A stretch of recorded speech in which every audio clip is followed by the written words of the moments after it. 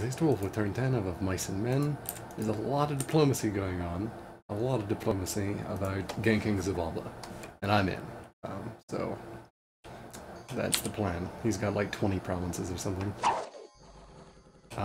Currently it's Mictlan, myself, and there's one other guy.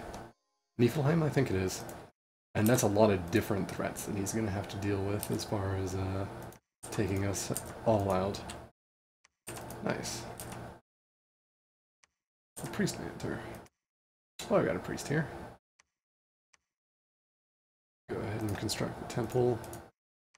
Construct the lab. Bump this up to 11 just to make sure things don't get found.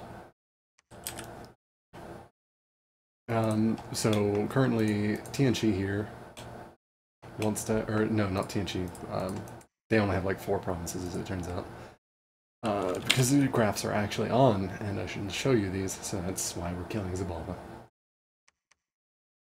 I want to make sure Mictlan doesn't get too much in it either, but Zabalba has to die.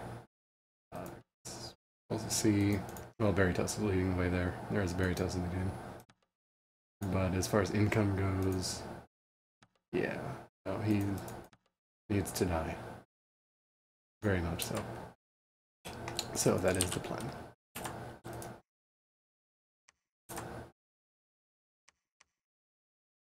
That's so many troops right on my border. Okay, I think... Alteration might be a better... and it's difficult. Or just having chaff, actually. No, just having chaff to be able to weather this kind of storm that's going to be incoming is going to be a decent thing. Yeah, we're going to start summoning killer mantises. And we'll see where I can go.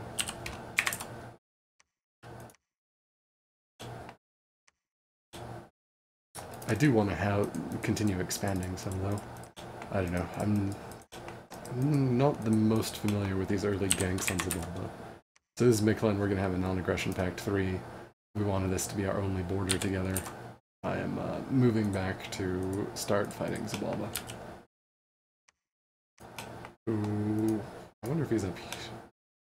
Okay. And here's Niflheim.